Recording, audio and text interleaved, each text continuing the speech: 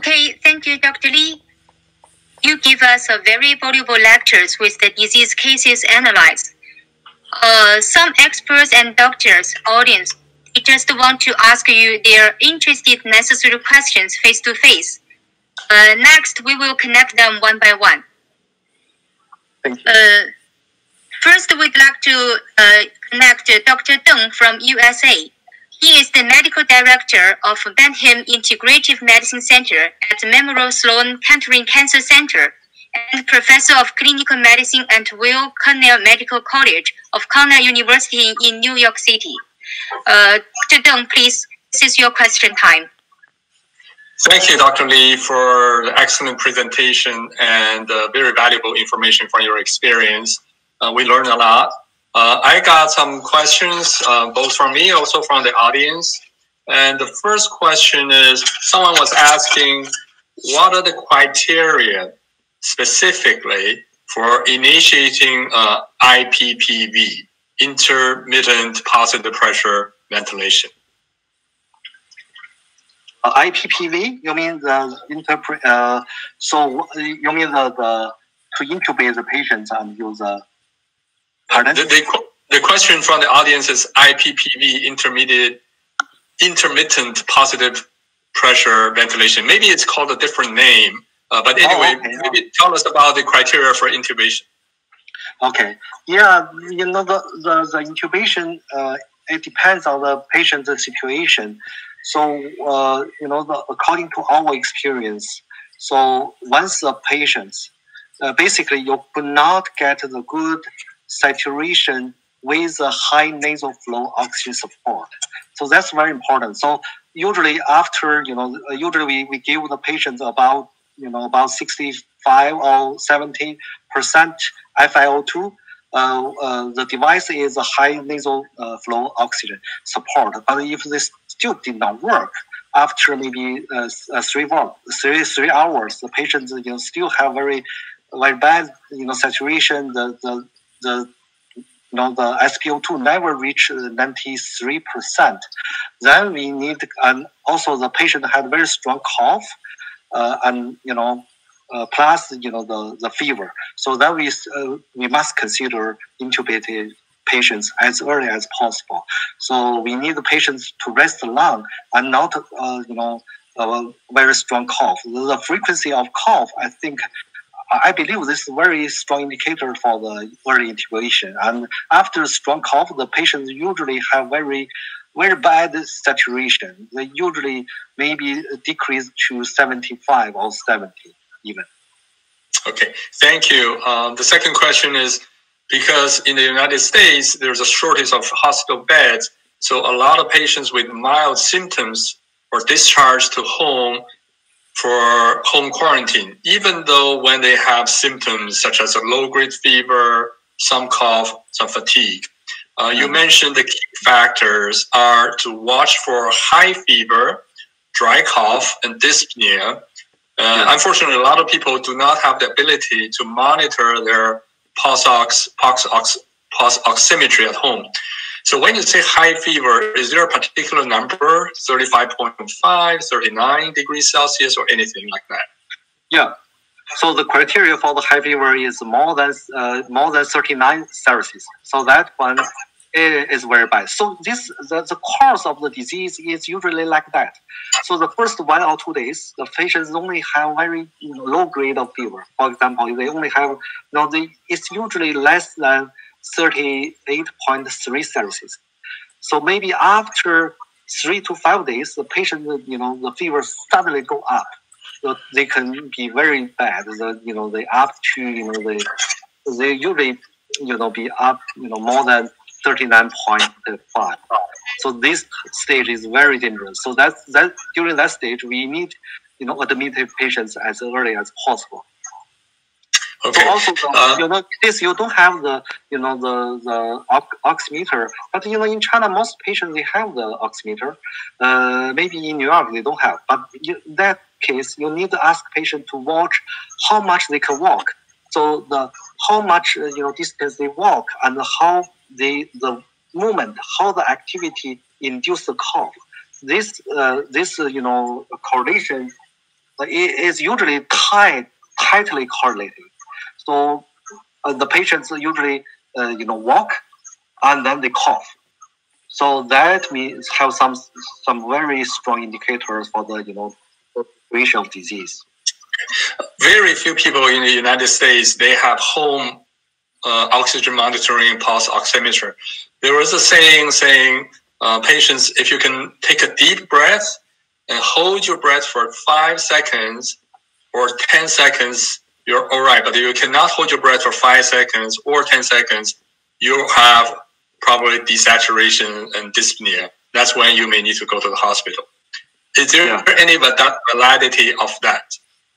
I think that's true, but the problem is that at that stage it's a little bit late. I'm still thinking, you need to ask a patient to do some activities. For example, to go to the restroom. And if they go to the restroom and the cough frequency suddenly become increasing, so that's dangerous sign. That's very helpful. So to summarize, high temperature for people in home quarantine being monitored, temperature above 39.0 Celsius. Yes. Dry cough, especially when induced with activity, or shortness of breath, dyspnea upon light activity. These are indications for escalation of care for acute care and going to the hospital. Are they correct? Yes, I think so. Correct. Thank you so much. Thank you. The last question I have is about protection of medical personnel, and both in the intubation setting or more importantly in the regular care of the patients. I know in China, all these patients, COVID patients, are cohorted into a hospital or a floor, while here we are unable to do that, so patients still stay in the room. So, and here they exercise droplet precaution, basically mask and face shield, but a very light gown. And I see in China people wear these hazmat like overall from top to the bottom, from head to shoes. Do you think that kind of protection is an overkill or is appropriate or should be done? I think, regarding the intubation, it's a very dangerous procedure. You must protect yourself, very strictly. Even where this gone, like China, we still have one physician in Tianjin. He got infected right after intubation because he intubated quite a lot of patients. After 30 intubations, he got infected. So that's so right now. So probably we still need some kind of positive air. Like some kind of device. With a mask, and they can do some positive like small CPAP machine, that kind of mask. So that may be more helpful for this when you do very dangerous procedure like intubation, like a bronchoscopy. This part is we need to be really careful, and regarding the regular people, when you do the regular care for those patients, you still need to wear the gown and wear the masks, and also the face shield to protect yourself from the droplet and probably from the aerosol, because nobody confirmed the aerosol for those patients, but I still think it's very dangerous too.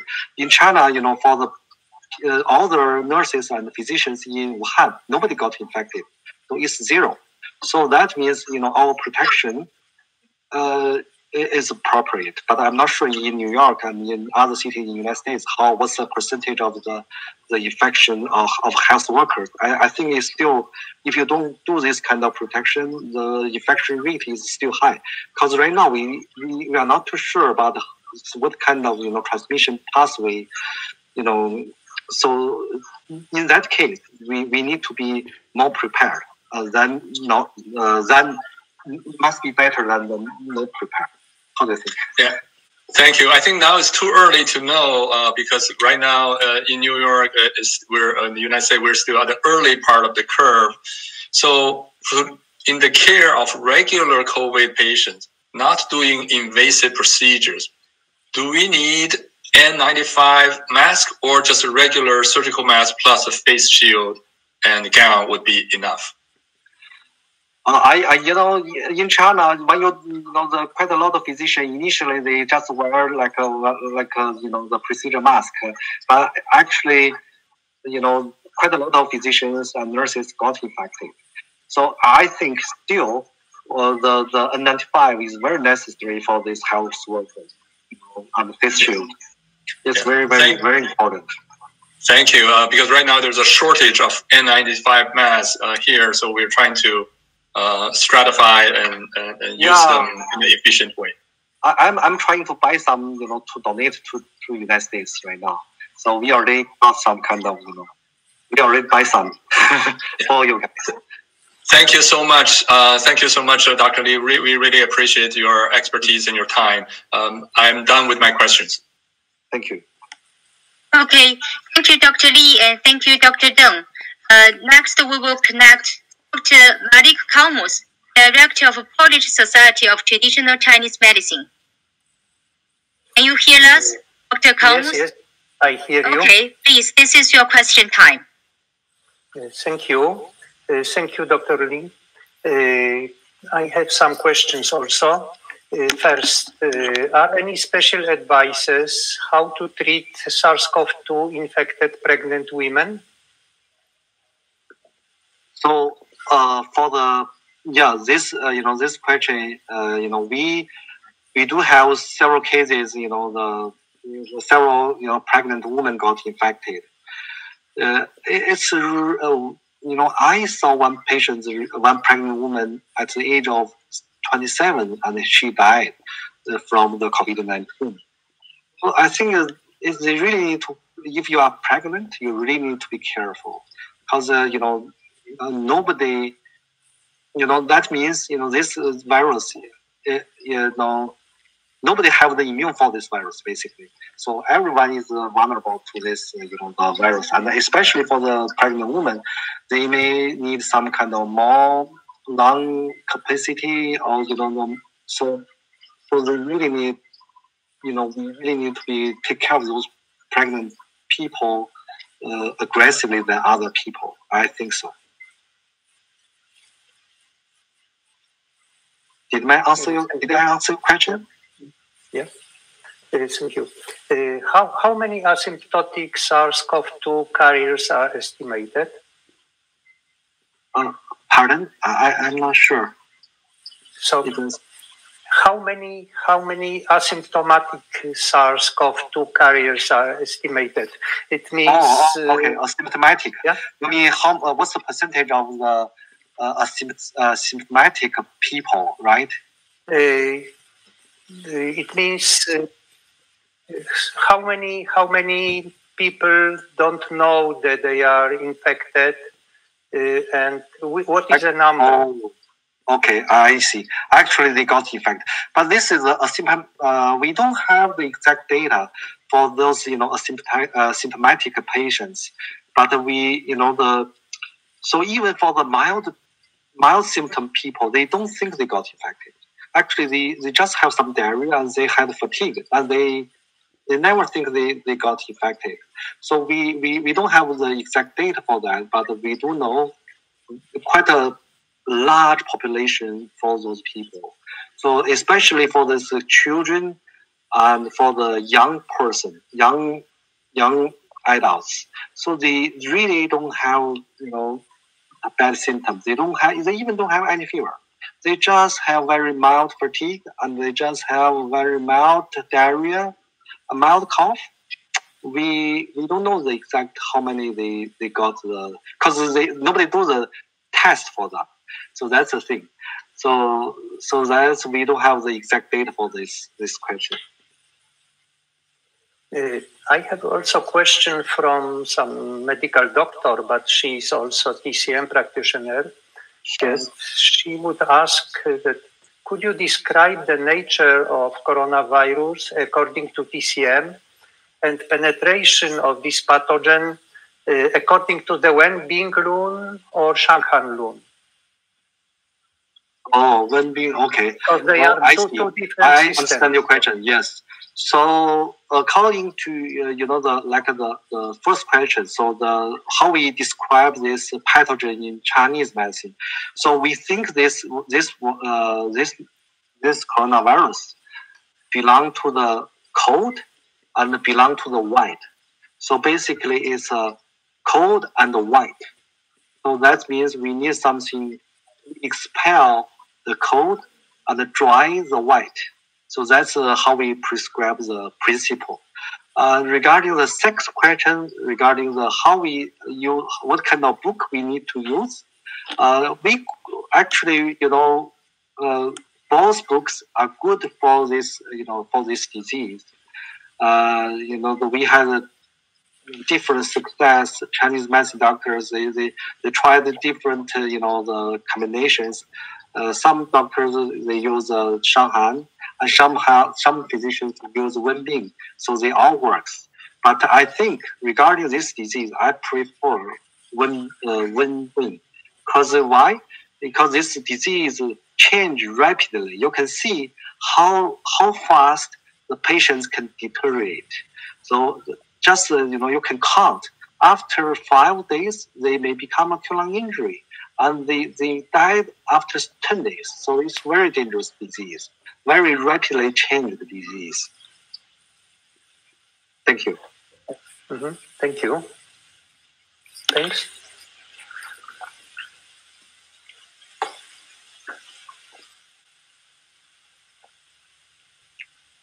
I cannot hear you. I cannot hear you. Now it's okay. Can you hear me? Yeah, yes, I can hear you. Okay. Yeah. Thank you, Dr. Kalmos, as well. Thank you, Dr. Lee. Next, and the doctor from Brazil. That is Dr. Reginaldo Filho. He is the director of Brazilian School of Chinese Medicine. Dr. Reginaldo? Hi. Hello? Yeah, this is your question time, please. Okay. First of all, thanks for this opportunity to exchange information. Dr. Lee, my question is, as now in Brazil, the number of cases are increasing and we are suggested to do quarantine. Actually, in some states and some cities, we are also enforced to do quarantine right now. Do you recommend to people at home they can do something to improve their immunity, such as moxibustion? What is your opinion on that?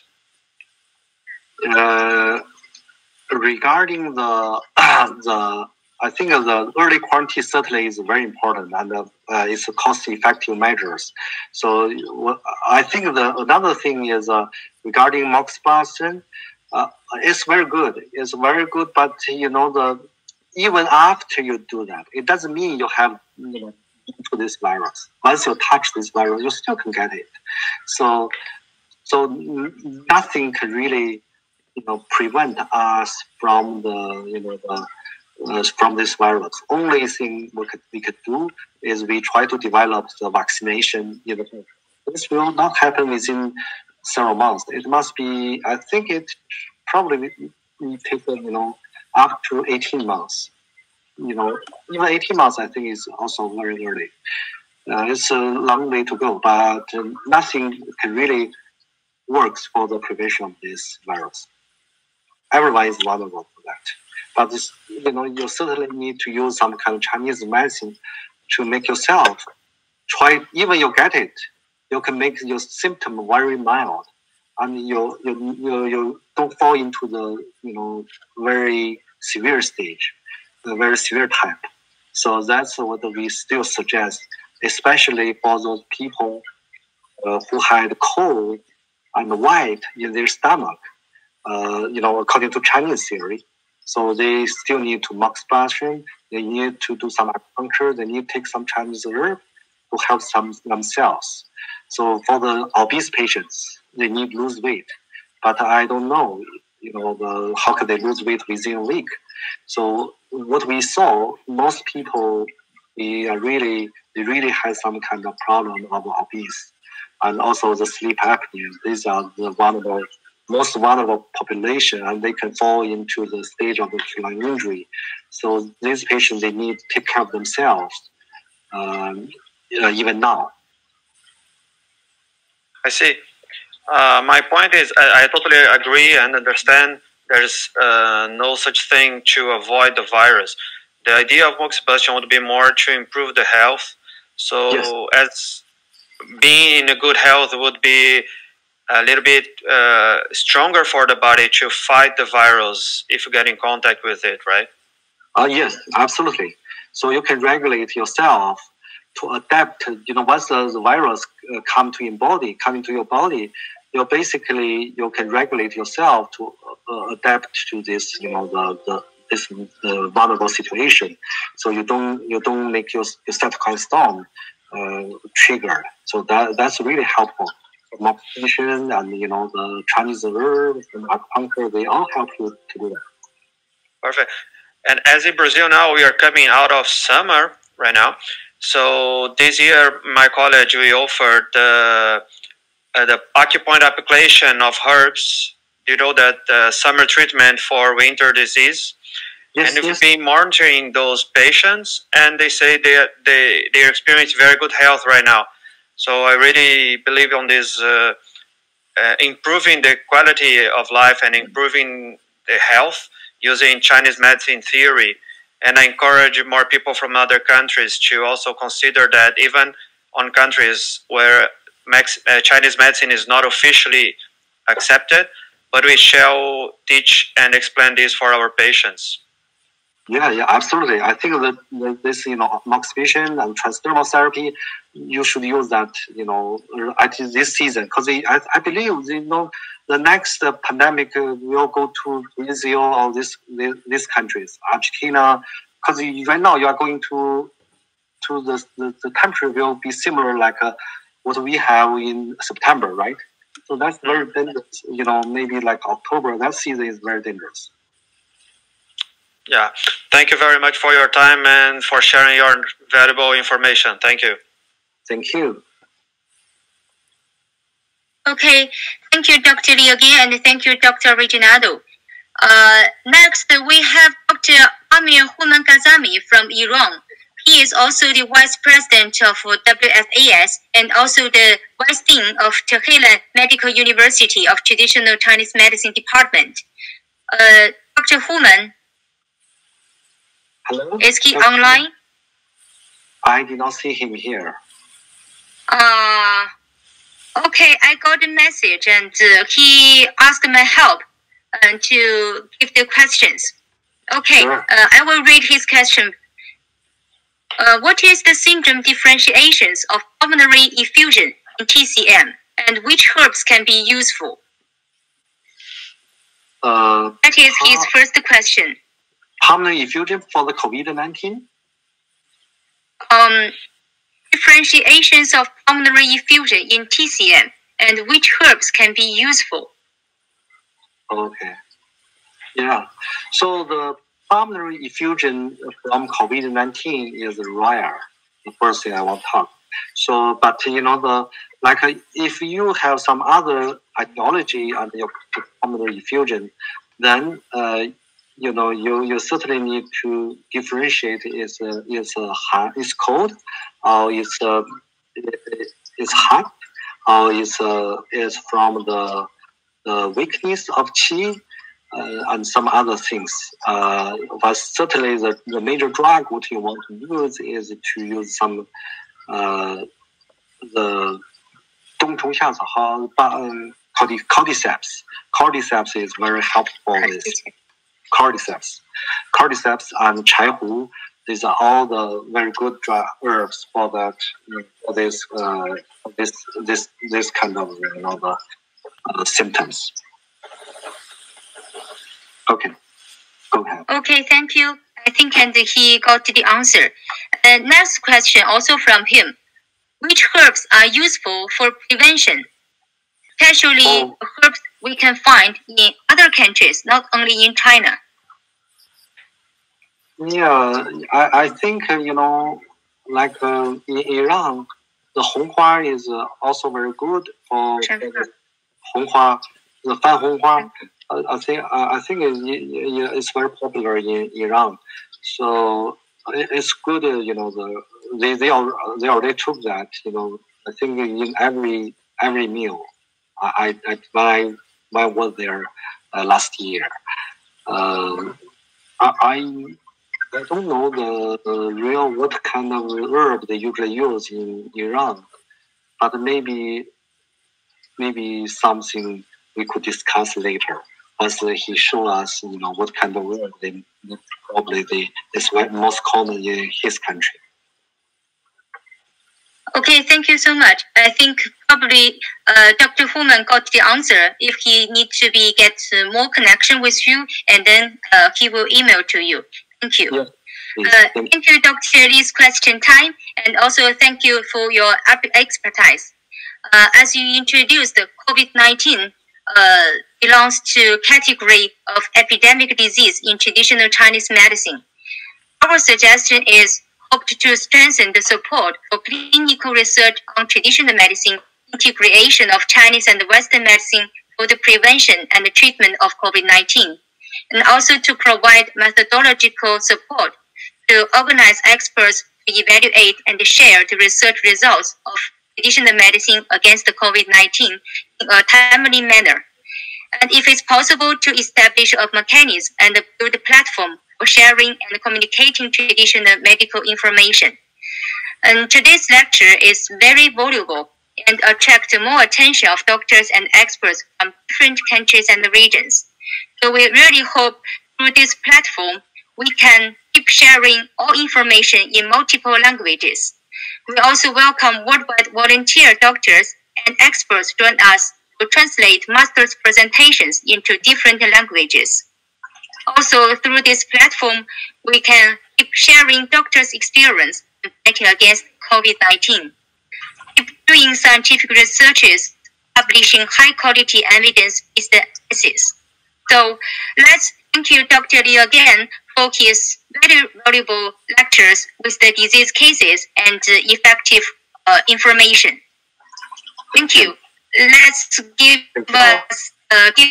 him a warm applause. Thank you. Thank you all. Okay. Thank you. Thank you. Yeah, thank you. Yeah. Next speaker will be Professor GuangXi, academician of Chinese Academy of Engineering, tenured professor of Beijing University of Chinese Medicine, also consultation expert of the 4th Central Health Community. Next lecture, he will introduce the TCM prevention methodology on COVID-19. Hope can see you again on 10 p.m. April 1st. Thank you for listening and see you on Wednesday. That's all for today. Thank you so much. Bye-bye. Thank you. Bye. Thank you. Bye. Thank you. Thank you. Bye. Oh, at last, interpretation of Chinese languages. Dr. Tang Jingjing, also from Anmen Hospital of China Academy of Chinese Medical Sciences. Thank you for her hard work. Thank you so much. Thank you, Jingjing. Thank you.